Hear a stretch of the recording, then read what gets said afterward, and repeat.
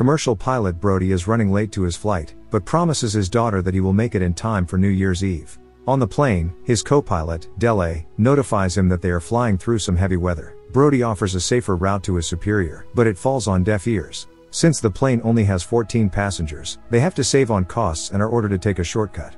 Brody is hit with more unexpected news. He has to fly a fugitive homicide suspect, Louis, to Tokyo, accompanied by an officer. Brody doesn't have a say in the matter. After all the passengers get on board, the crew closes up and they safely take off. Dele and Brody, sharing personal stories of their families, bond over Brody's recounting of his daughter, the only family left after his wife's passing.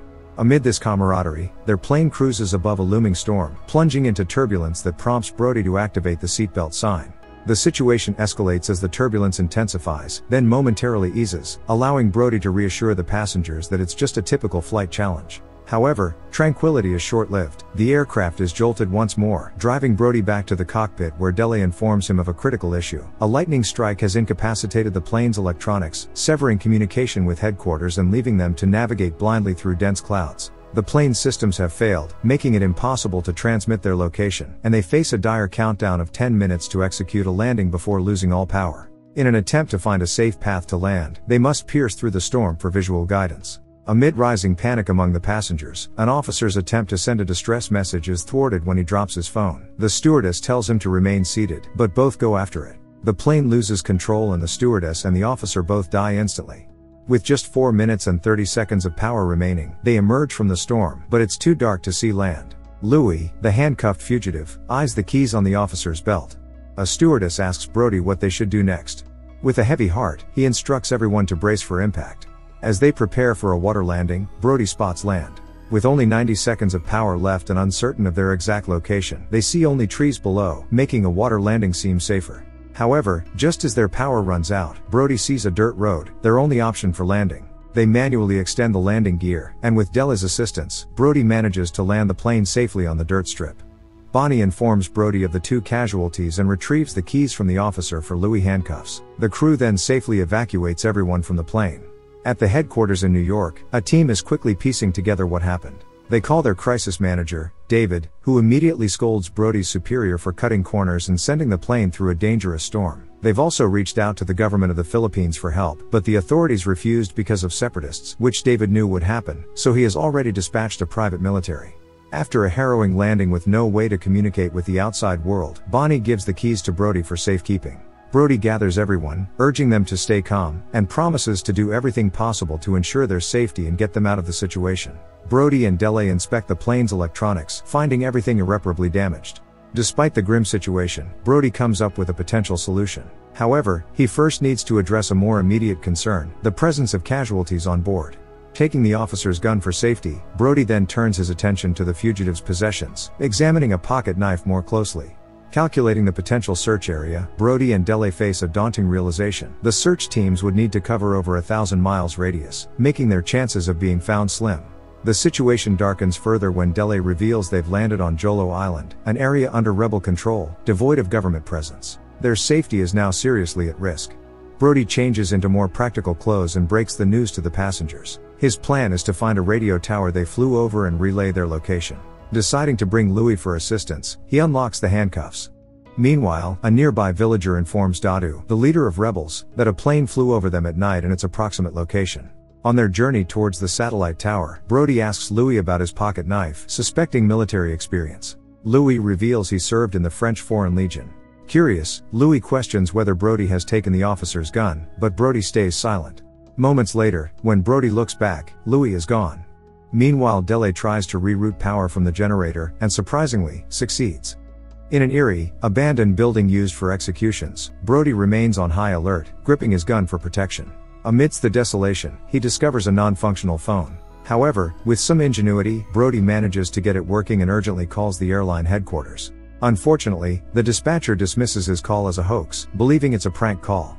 As the call abruptly ends, Brody hastily repairs the connection and reaches out to his daughter, quickly informing her of their rough location. Scribbling down the details, his daughter is his hope for rescue.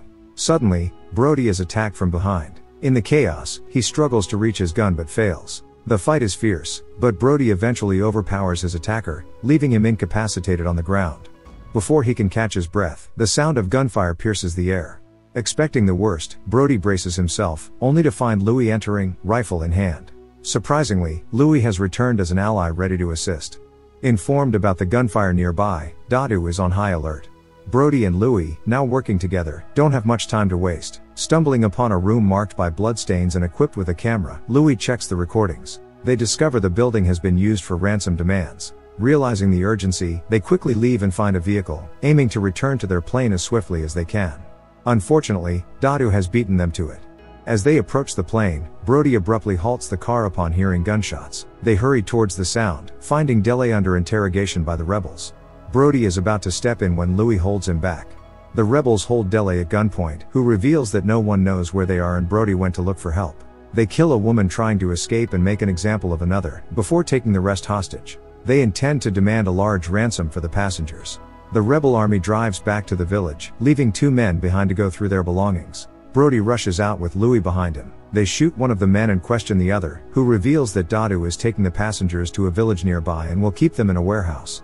Brody is going after them, even if Louis isn't. At the HQ, David has received both calls Brody made. He has secured satellite footage of the plane's exact location and is sending his team to drop on site ASAP. Before departing, Brody writes down the name of the village the passengers were taken to, in case the help finds the plane. Louis is with him until the end. They decide to leave their vehicle 2 kilometers away from the village, choosing to proceed on foot for a stealthier approach. Simultaneously, within the village, Dadu's group begins a grim process. They film the captured passengers, methodically collecting their names and nationalities. This footage is intended for ransom demands. Private contractors, dispatched to the plane's coordinates, provide a live feed to David. As they inspect the aircraft, they discover the casualties along with a message from Brody, confirming a hostage crisis. Meanwhile, near the village, Louis and Brody observe rebels preparing boats for departure. Realizing the rebels are escaping with the passengers, they decide to act swiftly. Choosing stealth over force, they silently take down several rebels, avoiding gunfire to maintain the element of surprise. Spotting the bus, they deduce the passengers are likely held in a nearby house. Navigating the village's narrow alleyways, Louis finds a sledgehammer and swiftly neutralizes the guard outside where the passengers are being held. The hostages silently indicate that there is another guard. While Brody begins the process of freeing them, Louis takes care of the additional threat. With the passengers now freed, Brody formulates a swift escape plan, to board the bus and drive everyone back to the plane, hoping that the help has arrived. Louis notices additional armed guards on their path. Attempting to drive past them would lead to disaster.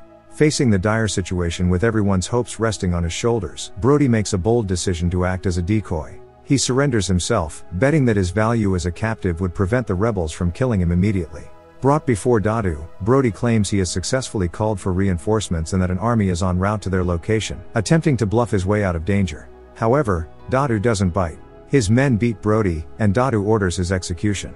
Just as his orders are about to be carried out, the private military contractors storm the village. They engage the rebels, neutralizing them with precision and swiftly moving to secure Brody along with the passengers.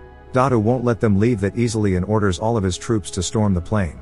Unfortunately, Shellback, the military captain, says that they need to hold out 24 hours until extraction. Brody has a plan.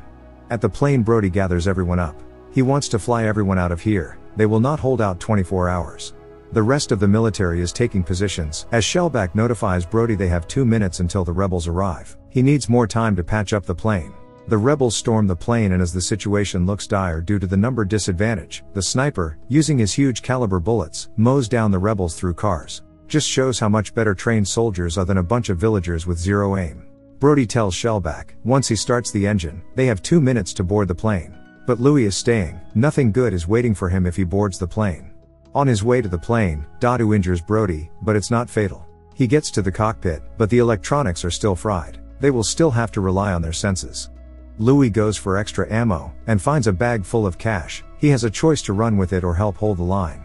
Brody starts to turn the plane and notifies David that they need a place to land. The rest of the military also run to board the plane, with Shellback seeing Louis take the bag and dip.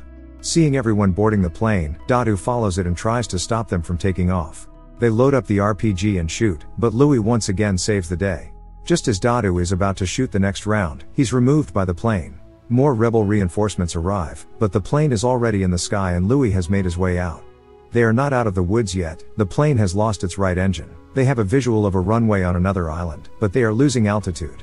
Dele calls to brace for impact, and while shakily, they manage to land the plane right at the end of the runway. Finally, with the passengers safe, he is relieved. He calls his daughter and apologizes for missing the New Year's Eve. The end. Thank you for watching. Subscribe for more videos like this.